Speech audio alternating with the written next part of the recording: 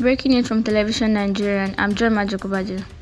Nnamdi Kanu, the Biafra Nation agitator, stormed the Federal High Court in Abuja at 9:50 a.m. in preparation for his rearrangement on 15 counts of terrorism charges.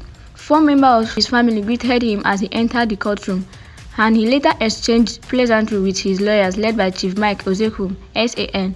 Meanwhile, Binta Nyako, the trial judge, has arrived in the court and proceedings have begun. Kanu is already in court waiting for his plea to be heard. The prosecution is led by Shuaibu Laberian, while the defense is led by Ozekhum. This is Television Nigerian. I'm John Majokobajo. Thanks for watching.